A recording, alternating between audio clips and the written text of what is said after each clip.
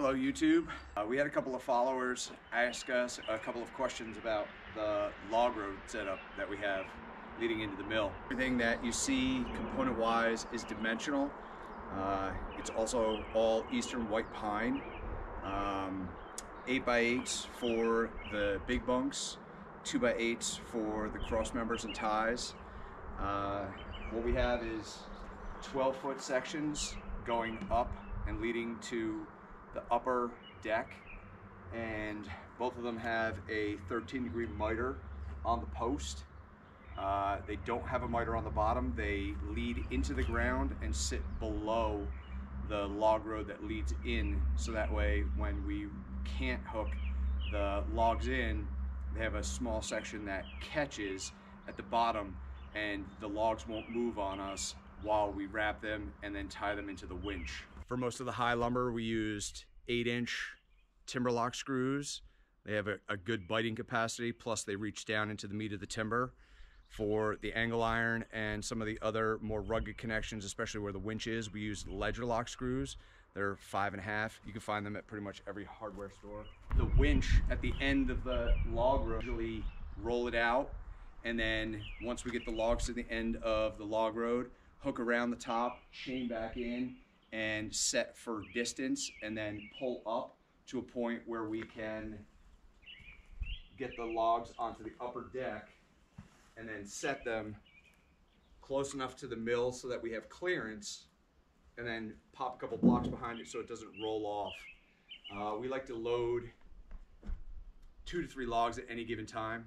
Another important thing is we definitely have the cross bracing here. It helps a lot when you have logs coming up. Everything wants to push out. It's very rare that we get a perfectly level log. They all have weird little pieces and nubs. So like I mentioned before, the winch is a Harbor Freight winch electric hoist. Simple buttons in, out.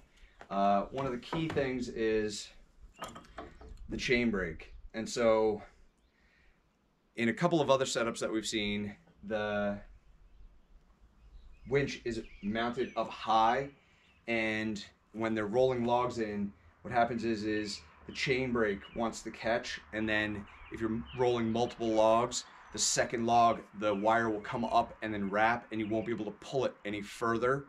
And so what we did was we mounted the winch onto a piece of pipe, and it's 2-inch, just, you know, standard steel pipe. And then we have heavy-duty plumbing banding cut to length, and then all of these pieces are ledger locked in, again, 3 on the top, 3 on the bottom.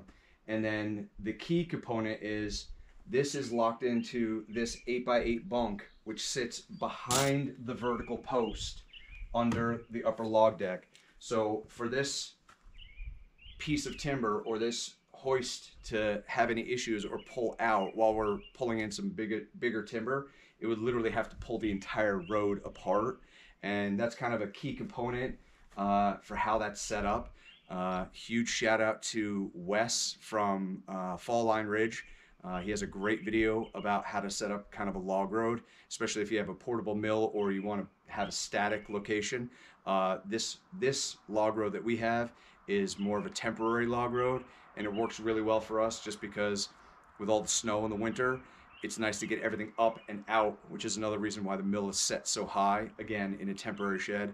We've had the mill set on a slab at grade, and the amount of snow that we get, it's a constant hassle to have to clean off, to torch, to de-ice. And so up, out, and protected is definitely the better way to go for us anyway. So this is kind of our second version of the Sawmill setup. I'm gonna move the camera again and show you the last component for rolling this into the mill.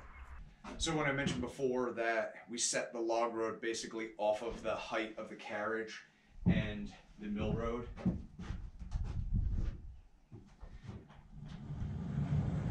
when we're coming in, this is the lowest setting that we typically cut, which is 3/4 on the mill. And you can see I've got room to clear, as well as the bar guide has no issue clearing the log road. So one of the key components is making sure you're not too high. If anything, you'd rather be low. When we're rolling in, we typically use the log road blocks, which we just slide in and set before we roll the logs over. And one of the key things is make sure that you make the blocks a little bit smaller than the distance between the log road and the actual LT15 bed, because you're gonna forget to take them out. It happens all the time, more than I'd like to say. And you want the mill to actually be able to touch them and push and not get caught, and then actually have the block slide out so you don't get the saw caught or have any issues with trying to back up the feed out of the log. And then simply we set them aside once we get the log loaded up, and then we're usually good to go. For us, most of the stuff we cut is oversized and 16 foot. So what we did was we based the log road off of a 90-inch spread, because the smallest log we'll put in here is 8 feet. And so we can manage that and keep it on the road without it, you know, tilting off one side. But a 16-footer, especially when they're bigger than 30 inches, you want to have some room for them to hang off and then come into the mill and not have any issue with them, you know, walking one way as you wind it up. The pine is great. I mean, it's inexpensive as far as, you know, material to use, and it's rugged. I mean, we've had I think the biggest log we've put up on this thing is a 42-inch shotgun maple that was 18 feet.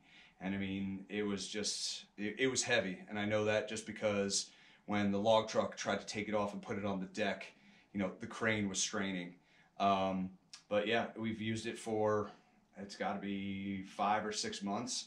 Haven't had any real issues with it. It's a simple design. It's extremely rugged, like I said. We don't have a huge machine here, but we have a lot of timber to process, and this was kind of the best solution that we have for now. And like I said, it's the second version.